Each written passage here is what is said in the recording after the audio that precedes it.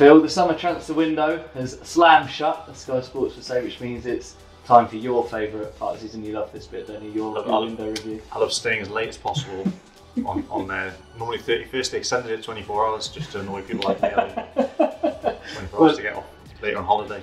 Well, look, we sit here with our new signings and Zanka returning. But starting at the beginning of the whole window and, well, probably a bit further forward, what was the strategy going into the window this year?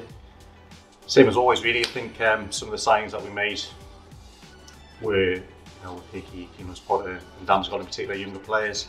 We always want to do that. We always want to add potential and give talent players who we can develop a bit further. Partly because obviously it's a good thing to do. Partly because buying the finished article is more expensive, so that's always the aim. So when we start off, we always want to try and do that. And obviously we added some more experience in there as well with obviously Zanka, Thomas Strakosha, so I think it was a good balance overall that we got through the window.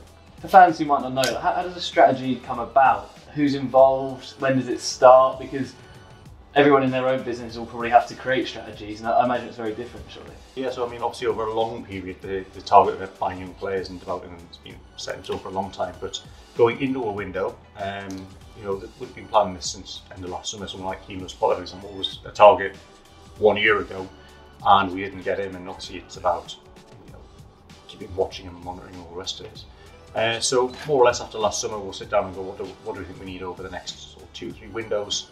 Identify not just positional targets. I think obviously the right back situation was one where Sergi and Madras and Chris actually did a fantastic job last year. For example, but obviously we'd always identify that as some area probably to strengthen, not just positioning but also in terms of the squad, in terms of pace and athleticism, robustness to playing Premier League, set piece threat, all the different elements you want to look at.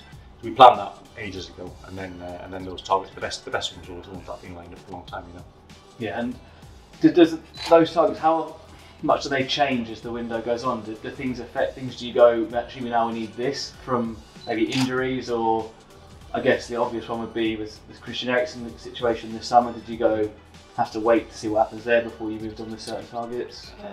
Not so much. I mean, not with him particularly, because I think we always were realistic about our chance of getting him, and as it goes on and you haven't really heard anything, you sort of think in your head anyway.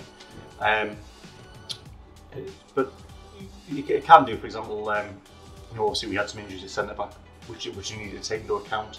Zanka was training with us always with a view towards potentially we could stay on. Although we were very open with each other, saying, look, stay here, train, rehab, you're going to need to do that anyway to get yourself back.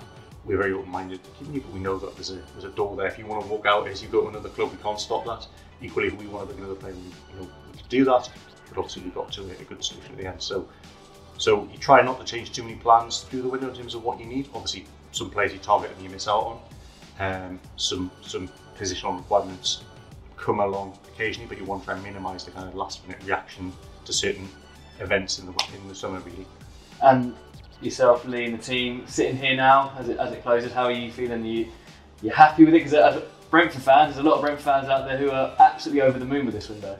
Yeah, well, I'm sitting here now. Lee and the team are down the pub having a drink. I think Lee got the short straw with me. I think Lee's out with Thomas right now while I'm doing this. Look, they've done a fantastic job. First to say that Lee and the team have done a fantastic job. Obviously, Lee's from technical director now to slightly more responsibilities, but still the main focus on getting this right, and I think we've done a good job. Overall, yeah, pretty pleased with it. To the players we've had, I think we've already started to show they're good players, which is always pleasing. You're not sitting there going, oh my god, what we've done here, this was an error. So that's always pleasing. So yeah, I think it's been overall good. Obviously, other players we targeted we didn't get. We'll look at them in future, but yeah, I'm glad the fans are happy. If they're happy, then I'm happy, right? Definitely. And in the summer, naturally, some transfers get more drawn out. We've seen some that the club get a tweet every day, announce Hickey, announce Damsgaard, and then some kind of come out of the blue. For me, the Ben Mee one and the Thomas Strakosha one, we didn't kind of see happening, came out of nowhere. Yeah. First of all, why is that some transfers take longer than others? And secondly, when it does drag on, how frustrating is that for you? If it drags on, it's not so frustrating. If it's under control and we know why those delays are happening and all the rest of it, I mean, it's part of the job eventually. You can't get too frustrated by it. It's just navigating the whole system, really. the reason I think some of them get done quicker and you hear less about it with Ben and Thomas in particular is because they will go without a contract. So clearly, if we want to sign them, the only people we have to speak to is really the player and their agent. So they're not going to go and say, "Do you want to sign?" Yes, here you go, done. And they're quite quick. There's no negotiation with the selling club who are trying to look at the best options for them. And obviously along the line, there's fewer parties in the chain along the way, which means that there's few people who can basically leak it, frankly. So that's why I think they come about, more by surprise. Some of the ones. For you, there's a lot of people you see that Fabrizio Romano's out there in the moment. When you see those things getting leaked, what goes on in your head? What are you thinking? So Fabrizio Romano, I hadn't really heard of him too much before the last sort of 6 months. And now he seems to be everywhere. A friend of mine is his son. His son noted that I'd been mentioned. My name had been referenced by Fabrizio Romano. He thought that somehow I'd made it. Like in terms of celebrity, this was like you'd be mentioned by Fabrizio. I'm like, who? So he was delighted by that. Sorry, what was the question? And how frustrating is it when that happens? And what's the impact for you? What's going through your head? Because does it alert other clubs then to certain business? Well, it can do. It can be frustrating when it leaks, and often the motivation why and who might have done it. So yeah, trying to bring up other interest and get a better price. So that can be frustrating. But sometimes if it leaks and it's already something that we've already got well agreed and well down the line with, then it's no big deal. You expect it to happen at some point.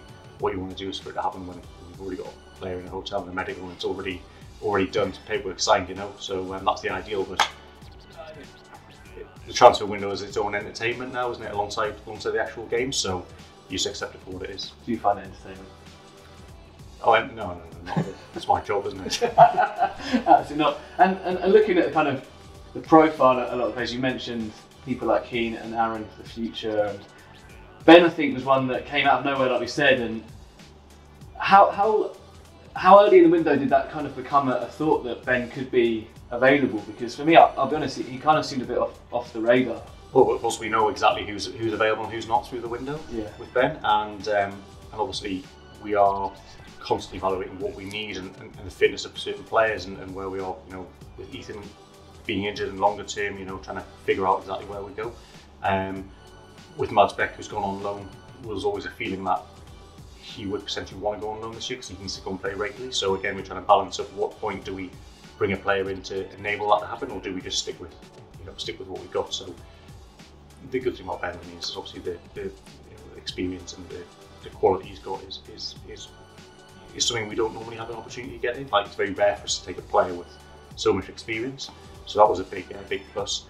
And obviously the fact that he was injured meant that we couldn't really go straight in and do it. We'd assess where that was, and make sure that he was probably fit and that he could go in and train and play without any risk to himself and to us. So I was really pleased to get that one done. It's a good, good to get players in with a bit of experience. But it wasn't on the radar on day one. But obviously we monitored it through the window. Yeah. And the other thing as a fan you get nervous about is when you see, especially with Aaron and Keane, their names getting linked with other clubs as well. Yeah. How do you have to then? What's the process then when you're hearing maybe whispers of other interests? Do you have to kind of, how do we sell Brentford to these players to make sure that they know this is the right place for them in the next step? Because everyone that I've spoken to in their first interview has said, I knew that this was the right place for me for my football.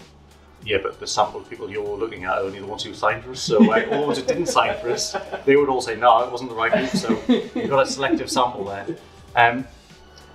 Listen, I think for a lot of players, we don't need to sell it anymore. I think they understand what we're trying to do, especially for players like Keane and Aaron and Mikkel Damsgaard. They understand completely what it was about. We're going to play young players. We get the opportunity to play at a really good level.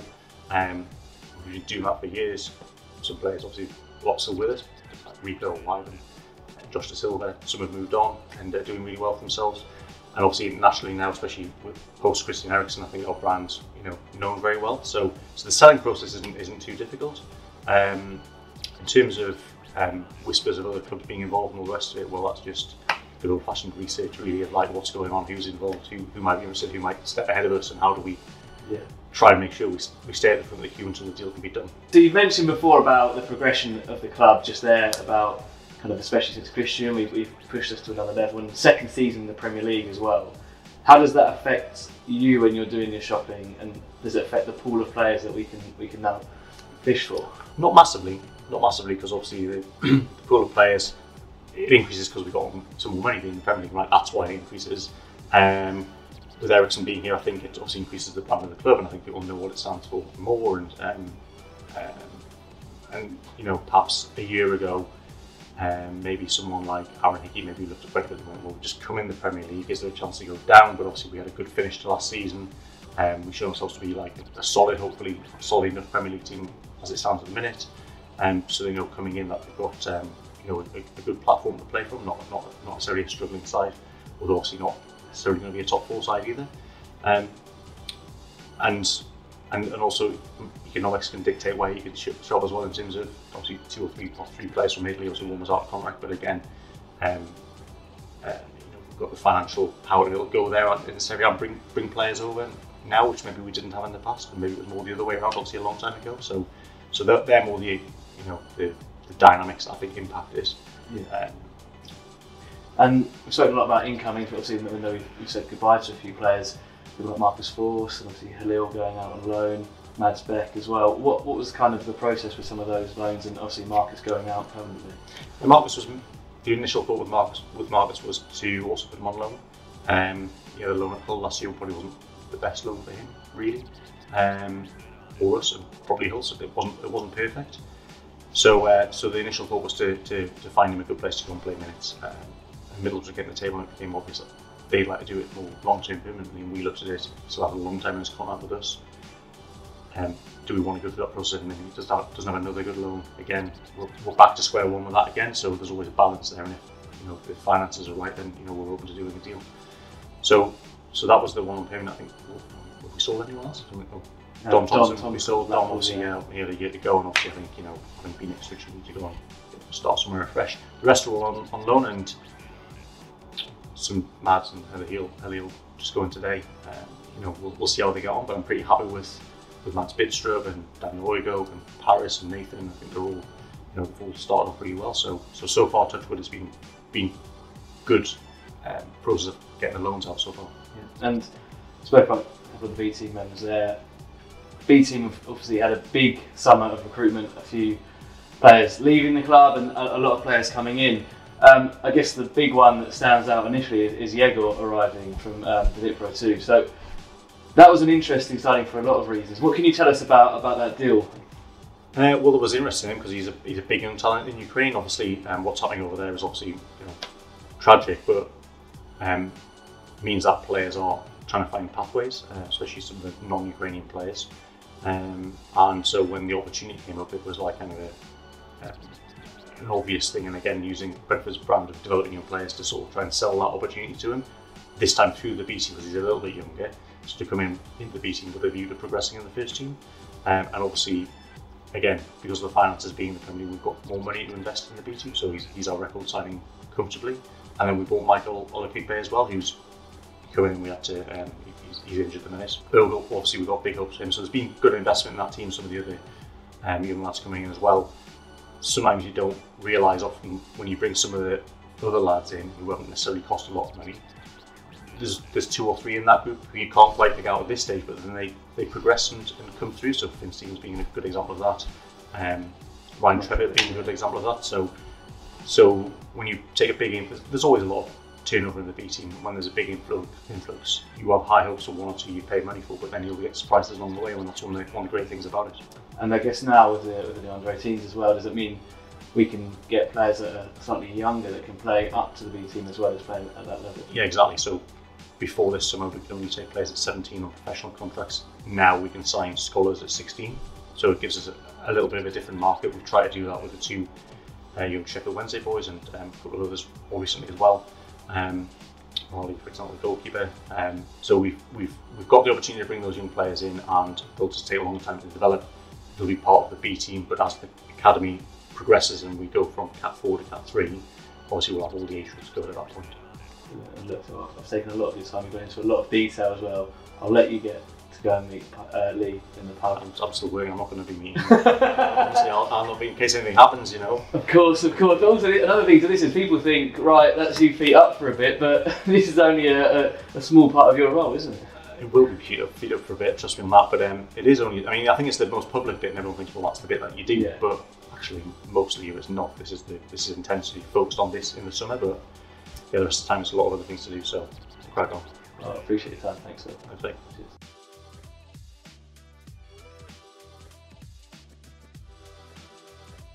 One more card to go. If Shandon gets this right, Go away, fam! Aaron Hickey. Aaron Hickey. Harry Keane. the Premier League is 30 years of age, and to celebrate, we thought we'd have a Premier League quiz. 2 teams, 3 rounds.